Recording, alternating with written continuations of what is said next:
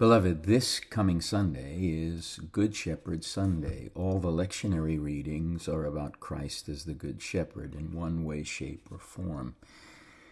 As the shepherd and the bishop and the guardian of our souls, He, our Lord Jesus, the crucified God, continues to be our guardian.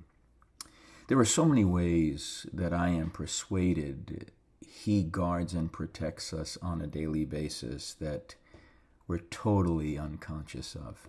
And yet, this is the place He fulfills in our life. And He loves all of His sheep. He knows each of us intimately well, and He calls each of us by name. Jesus, our Good Shepherd, is a vigilant protector. And as our bishop, He is concerned about the welfare of our soul and the way our soul is nurtured and grown and formed and shaped in that which is tied to who He is and what He's about, and in relationship to flourishing and that which represents goodness and beauty and truth in our lives. Soul care is a big deal for Jesus. He is the great physician of the soul. And because He guards us and guides us, He also grounds us. And sometimes that ground is ground where we have to learn how to stop and rest. You know, when it says, He makes me to lie down in green pastures, I suppose there's a few ways you can read that. But in the world we live in today, where it's so much easier to stand up and get things done and not take a moment to rest, sometimes we need the great shepherd to make us lie down in green pastures. There are so many things that push against us and pull on us. So many ways in which we feel like we're running to and fro and going nowhere. That we need to be reminded that Jesus is the provider of rest, a deep rest from the inside out, a rest that cannot be troubled because of all the trouble He went through to purchase that rest for us. He was wounded for our transgressions. He was bruised for our iniquities. The chastisement for our peace fell upon Him. There's so much in those 3 verses about all that He endured, all that He suffered, all that He allowed Himself to enter into so that He could not only provide our rest, but become our rest from the inside out.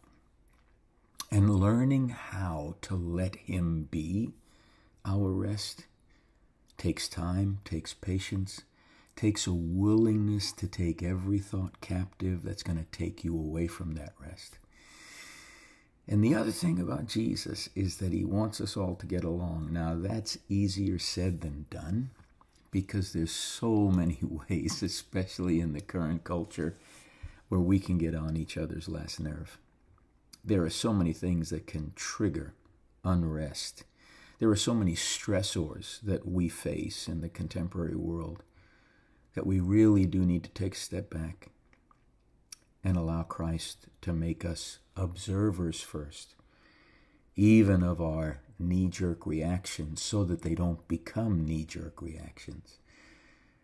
But Jesus spends a lot of time reconciling us to each other and even to ourselves. Because the truth is that I can't be reconciled to you if I'm restlessly unreconciled to parts of myself on the inside of myself.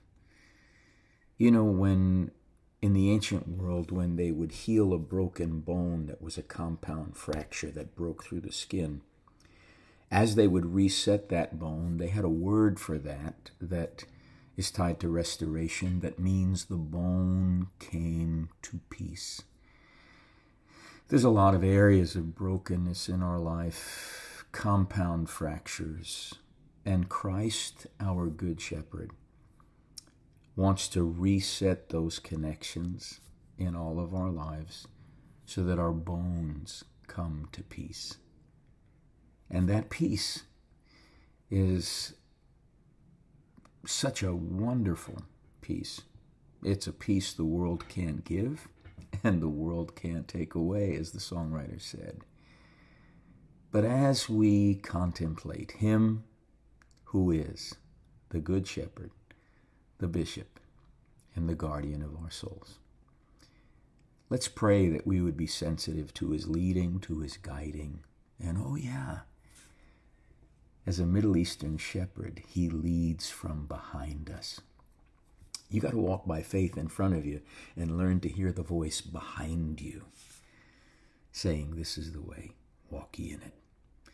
He's going to move you forward by faith, and from the inside out, let you know, I'm here, I'm moving, I'm active, and I'm going to bring you to where you ultimately are intended to be. Let's let him be the Good Shepherd he already is.